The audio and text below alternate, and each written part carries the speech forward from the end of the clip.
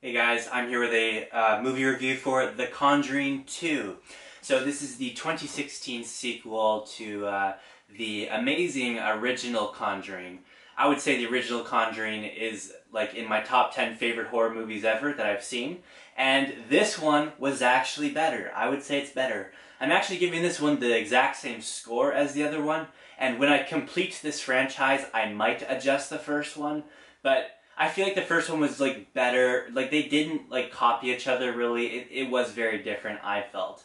Yes, it was still a possession story, a haunting thing, but I don't know. It did not feel like I watching the same movie a second time, which often sequels will do.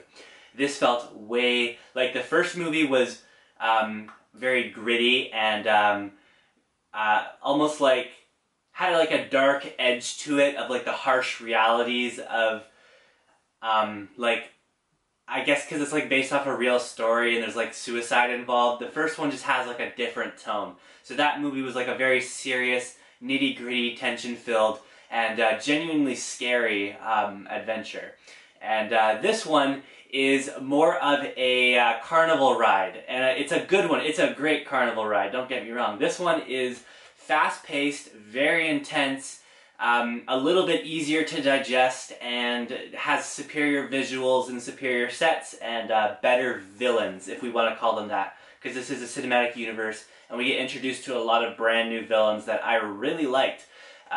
So yeah, I had a great time with The Conjuring 2. I did not expect it to be this good, but I should put more trust in James Wan, because he has never given me a bad movie. I don't know, I've never given one of his movies a 10 out of 10, and I wanted to so badly, but he still makes really good quality products, so it's okay if it's not perfect, trust me, not everything has to be perfect. So this movie is basically another house possession story, but the difference this time is that the Warrens have to, like, they really have to convince the church this time. I mean, they had to do it in the first movie as well, but they have to go an even further extra mile this time to try and convince the church, because this particular house has a bunch like a media frenzy and people think it's hocus pocus. But you know, Ed and Lorraine are very good people and they kind of sense that something's wrong, so they go to save the day. They go to London, and we're following this British family. And I'll mention the youngest one, the main character of this movie, Janet. The actor for her is actually American. My God, she had the most convincing British accent I've ever heard from an American, period. Doesn't even come close. Like, Daniel Craig doing an American accent doesn't work at all. But I guess Americans can do British and it translates a bit better. So I just thought that was really interesting. Like, I genuinely, I'm shocked that she's American. That is just crazy to me. But yeah, so Janet is basically the conduit for the spirits in the house, and there's three different antagonists in this. There's the nun, which has some sort of connection to Ed and Lorraine personally, and it's also important to know that she is extra powerful in the fact that she can cloud Lorraine's vision, and we'll talk about that more later. And I don't know exactly what she wants, but she's just like an evil spirit who is trying to, you know, well, if we go by the Insidious rules, spirits just want life again. They want to be real. So she would probably just wants to permanently possess Janet and have her way with her, basically. The second villain is this this old man spirit who refuses to leave the house, and it was said that he died from like a brain hemorrhage while sitting in a specific chair, and that chair is like another conduit when you want to communicate with him. That's one of the best places in the house to be. And then the third and final villain is the Crooked Man, who is attached to this little music box thing that one of the children, Billy, owns, and it's this really creepy like music box thing that just goes round and round, and there's this like children's song that you sing along, and then once you see it's like this music box with visuals, and then once the visuals stop, the Crooked Man materializes and he comes to life. Again, just like the nun, I know even less about the Crooked Man, but that's fine. We already have a main plot villain, which is the old guy who refuses to leave the house, and then we have two side villains that are just kind of here for the ride, and they're here to scare the audience, and I love them for that. I like both their designs. Like, they are genuinely terrifying looking, and I thought they were really cool. The visuals and the CGI is used sparingly in this, and it's really effective. I like It Chapter 2, but like one of the biggest problems with that movie is the over-reliance on CGI. So this movie only uses CGI when it absolutely has to, and that makes me believe it so much more, because I'm not even thinking about the fact it's computer generated, because it happens so little. So yeah, I really, really like this movie. I love the fact that Ed and Lorraine are at the center stage now. I really think they're just awesome characters, so I'm really invested in them. I love how they just, at the end of every movie, they go back to their little artifact room and they seal things away in there. I want to see everything in that room come to life, which does happen down the line. The one other movie I've seen in this universe, I remember that happened, and I'm really looking forward to it. But what I'm trying to say is the original Annabelle, which I watched yesterday, was so watered down and disappointing. I mean, the main characters did not even have last names, and Ed and Lorraine Warren are, I mean, you hear Patrick Wilson's voice one time, but you never see his face, and they're barely referenced, so it was just a mess. I did not like the original Annabelle at all. You do see Annabelle in this briefly, if you're wondering. I feel like that's not a spoiler. That's actually gonna, maybe I'll keep you on your toes by telling you that. Yes, you will see that creepy ass doll in here at some point. But yeah, it was just a great time. I really like the British family as well. I mean, just again, comparing it to Annabelle, which had main characters without last names, like, this family is just night and day.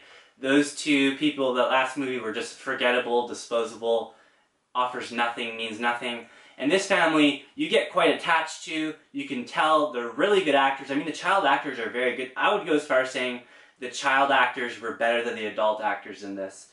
I mean, the adult actors weren't bad. It's just, I felt the children were that good. They were way better. They were able to convey true, genuine fear on screen. That really impressed me. So, yeah, I will say the one negative I have is, yes, the vision. I did not like the whole Lorraine's vision being clouded. It felt too convenient and like writer's trickery for me, because they just needed a reason to create this hoax and like the doubt, to create some doubt in a few of the characters and stuff. But that's really the only negative I have. I cannot think of one other thing, really. They almost screwed up, but they didn't. There was multiple opportunities for either Ed and or Lorraine to disbelieve the family, and if either of them said, like, I don't believe them, that would have killed the film for me. But they didn't. The characters were true to themselves, and despite all the non-believers, they remained true and they still believed them, so thank you for that. I will also mention I really liked... it's blanking in my mind now. Oh yeah, okay. I really liked that while this movie has some tropes, of course, every horror movie ever does, this one actually does kind of take a different angle on a few things that I did take notice of as well. So I liked that this film did not move houses. Every single house possession movie I've ever watched has the family move locations at some point.